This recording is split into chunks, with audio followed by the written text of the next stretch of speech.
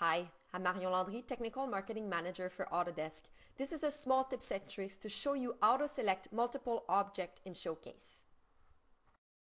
So let's review our option to selecting object in Showcase. So the easiest way is to click on the object directly in the viewport.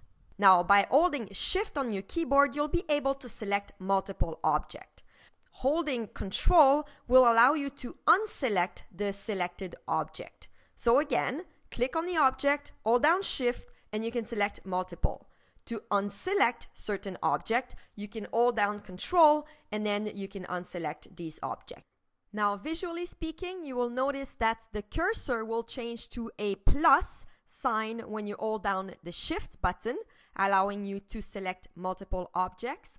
And it will change to a minus sign when you hold down Ctrl, allowing you to unselect the selected objects.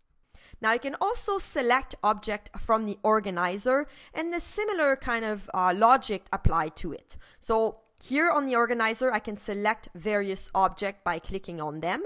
But if I hold down Shift, I can select a list of objects by selecting the first and the last object from the list. And holding down Ctrl will allow me to unselect the selected object. So Ctrl actually allows you to do two different things in the organizer.